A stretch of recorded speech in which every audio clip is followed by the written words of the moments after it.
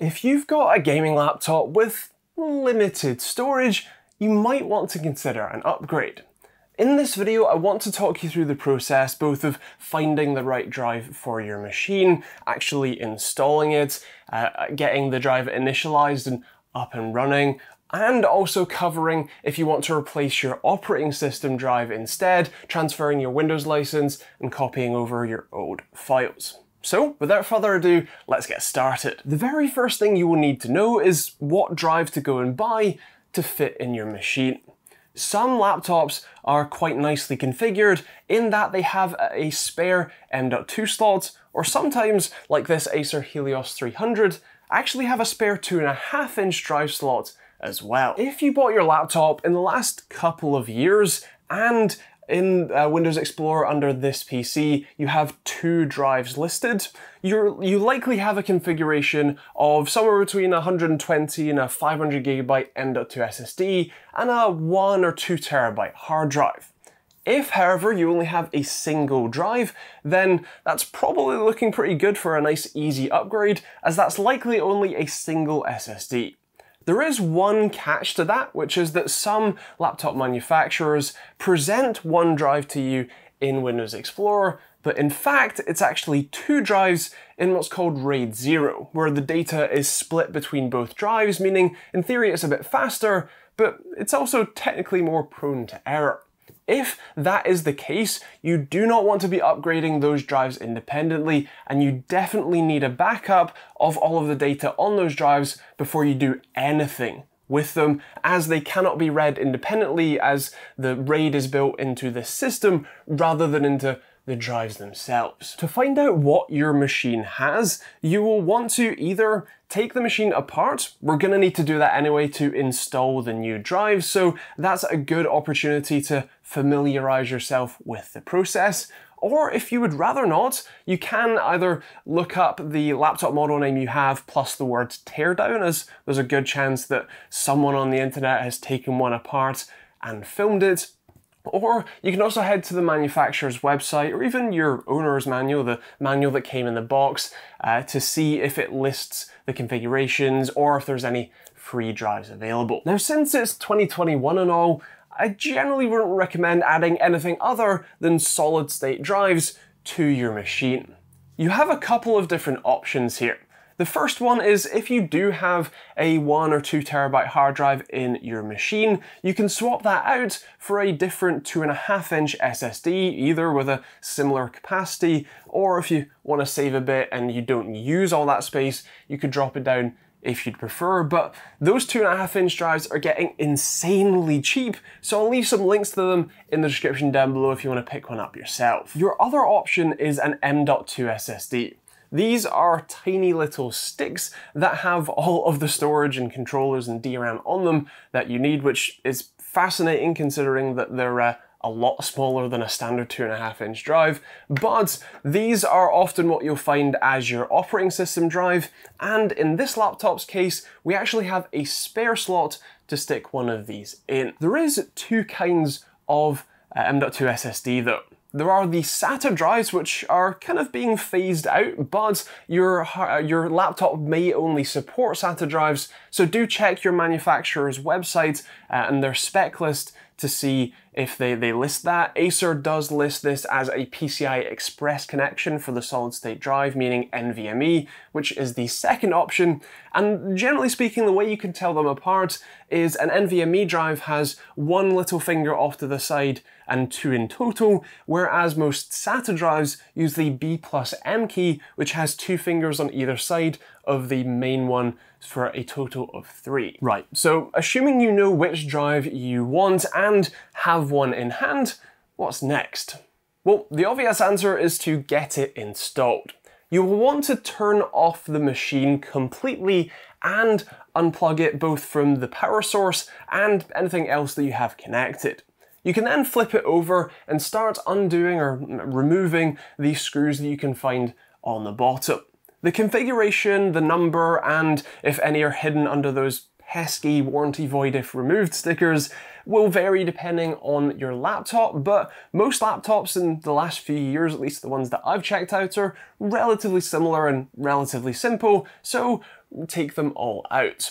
I would recommend leaving all of the screws in the order that you took them out of the laptop. In my case, I leave them in the lid of my iFixit kit in the order because some of them are often different sizes and you don't want to accidentally put the wrong one in and puncture the top of your keyboard plates. Ask me how I know. Once all of the screws are out, the base plate is still likely clipped into the rest of the frame, and so you want to be gentle in prising it up one clip at a time. You don't want to try and brute force it, as you will break the clips. They are very small, very tiny, and very delicate. And using something like the plectrum pick you can get in the iFixit kit, or if you just play guitar, a plectrum, to get in that edge and gently prise it up is a good way to not damage the laptop instead of using, say, a flathead screwdriver, which will mark the surface. Once you've prised the cover up, the back section is often clipped in a slightly different way, and so it's a generally good idea to lift from the front of the laptop and wiggle it around a bit until it comes free. Again, being careful to not just snap it clean off. Once it is off and out of the way though, you should then have access to your solid state drives. If there's any spare M.2 slots, you'll have access to those, and any 2.5-inch drive bays. I'm going to start by installing the M.2 SSD in our spare slot. The drive that I'm using is this Kioxia XG6P. It's a pretty impressive drive, you should check them out. I'll leave it linked in the description down below if you're interested, but to install this, it's ridiculously simple. You remove the screw on the back side of this mount, slide the drive in the correct orientation, in this case with the sticker facing out, push it in and then flush with the board and put the screw back in, and that's it installed. If you're installing a 2.5-inch drive, then if you already have one in there, of course you will need to remove that first. So remove, in our case, the 4 screws that hold the bracket in, then you can remove your drive if there's one in there, or in our case, stick the drive in with some screws on the side. And in our case, because the laptop didn't come with a 2.5-inch drive installed, Acer actually includes the SATA power and data cable you would need in the box, so plug that in and plug it in to the motherboard so that it's powered and connected via data, and then you can put the bracket back down and in and screw it in place. Once those are installed, you can then put the cover back on, clipping it in place gently. Often starting with the back is how I find it goes together the easiest. Then stick all of the screws back in, ideally in the same order they came out and in the same locations at very least. And then you can flip the laptop back over, turn it back on, and boot into Windows.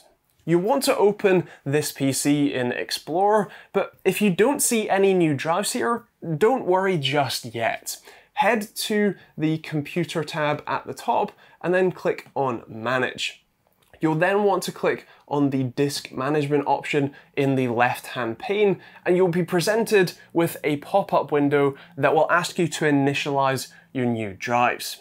You should be able to just click next through this until it's done, and then in the central section on the lower half, you should see a new drive here with normally a big black bar across the full width of that section. You can right-click on it and click New Simple Volume. Again, pressing next through the wizard. You can add a name to the volume if you want, and then once it's done, that should be your drive up and running. If you're planning on upgrading your operating system drive, in our case that would be our Windows C drive, it's a little bit more complicated. The first thing you will want to do is make sure that you have a backup of any of the important files that you want to transfer over to your new drive. If you have a second drive, like a hard drive, in your laptop and you've got space on it to copy those files, that is recommended, or copying it to a network attached storage device like a NAS, then again, that would be a good option. Although if you don't have space on your internal drive, don't have a second drive or a NAS, you can use an external caddy afterwards, so that's not the biggest of problems. You will also want to run the media creation tool that you can download from Microsoft's website to create a bootable USB stick so we can install Windows on our new drive. Then, once that is all sorted, you will want to find your Windows 10 license key. This will likely be in the box with your laptop along with the rest of the documents, because we'll need that to activate the new copy of Windows we'll be installing on the new drive. Once you have that license key available, you can then uninstall the license key from your current system. That will free the license key up to be used with a new system, a new copy of Windows, and you can do that by opening Command Prompt, by opening the Start menu, typing CMD, and then right-clicking on Command Prompt and running as admin, and then run the command slmgr.vbs space /UPK. That will remove the license key or uninstall the product key, as UPK stands for, from your system, again freeing it up so when we go to install Windows later, you can use it without problem. You can then follow the same steps as before to install your new drive. In this case, you would just remove the screw that holds your current drive in, remove that drive, and then install the new one. And then we can boot from our USB stick. You want to plug it in, turn on the PC, and normally you're pressing either F2 or F12 or even delete to get into the BIOS, and then set your boot priority to be the USB stick gets booted from first, boot to the USB stick and boot to the installer, run through the standard setup, clicking custom installation, clicking on your new uninitialized drive, and click the new button down at the bottom right to initialize the drive and create all of the volumes we need, and then you can go through the standard installation process. You will want to use your product key to activate Windows, and of course make sure you select the right version for the product key you have, and then we should be up and running. Now, if you weren't able to copy over any of your files from your original drive, whether that's from a 2.5-inch hard drive or your old Windows SSD, you can use an external USB caddy to copy those over. This one is an M.2 caddy from Sabrent. It's a USB-C drive and is actually ridiculously fast. And all you do is open it up, drop your old drive in, plug it in, and it works just like a standard USB stick would. You can drag and drop all of your files, and it makes it nice and easy. So that's the process for upgrading the storage in your gaming laptop. Of course, this has been a general guide, so if you have any more specific questions, feel free to leave those in the comments down below, and myself and the amazing community that watch these videos will do our best to help you out. I'm going to leave links to all of the parts and tools that I've been talking about in the description. Those will be Amazon affiliate links that will take you to your local Amazon store, where you can see pricing when and where you watch this and maybe pick them up yourself. If you have any suggestions for other videos like this, or any suggestions for ways to improve the process of upgrading your storage, feel free to leave those in the comments as well. If you want to see more videos like this one on a Monday, Wednesday, and Friday basis, then hit that subscribe button and the bell notification icon. You can also support the channel in a load of different ways, including the new YouTube join button where you get access to our Money Men Discord chat, sponsor-free videos, and some cool emojis to use in the comments and on our live streams. You can also support on Patreon instead if you prefer to do that. That's linked in the description as well. There's also merch hoodies or t-shirts like this one, or a load of other designs, and there's affiliate links to places like Overclockers UK if you're buying them there, a load of VPN options, Hubble Bundle, Streamlabs OBS, and a whole lot more, so do feel free to check it out. There will be some more videos on the end cards. Maybe take a look at the Helios review if you haven't already, and that's pretty much it. Thanks for watching, hope you enjoyed this, we'll see you on the next video.